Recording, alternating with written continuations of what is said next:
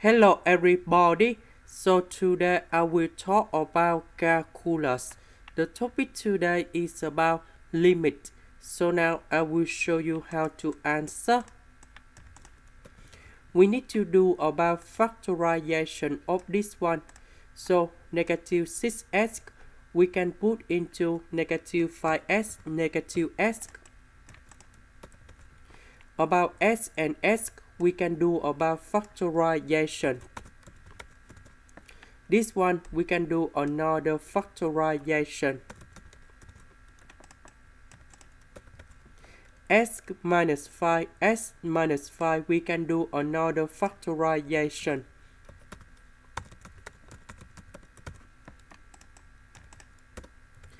S minus 5 divided by S minus 5, you got about S minus 1. Later that we put number 5 gone here. And you got about number 4. This is the end. Thank you for watching.